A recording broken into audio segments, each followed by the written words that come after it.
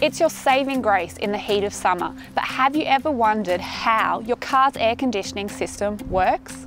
Hey there, I'm Bryony from Accelerate Auto Electrics and Air Conditioning on the Sunshine Coast. Your car's air conditioning system is made up of hundreds of components, including hoses, valves, sensors, switches, pumps, filters, fans. That's really just to name a few.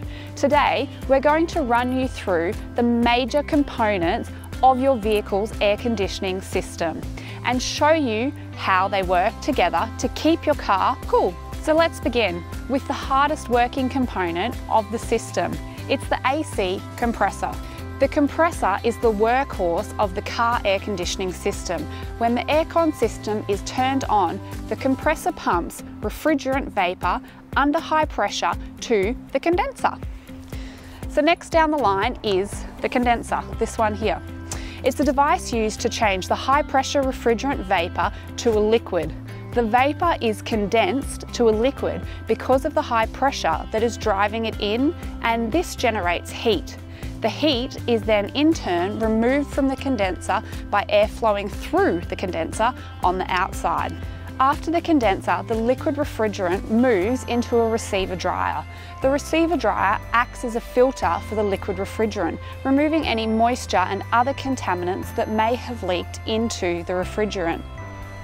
The pressurized refrigerant flows from the receiver dryer to the expansion valve or TX valve. The expansion valve removes pressure from the liquid refrigerant so that it can expand and become refrigerant vapour in the evaporator. As cold, low pressure refrigerant is passed through into the evaporator, it vaporizes and absorbs heat from the air in the passenger compartment. The blower fan inside the passenger compartment pushes air over the outside of the evaporator, so cold air is circulated inside the car.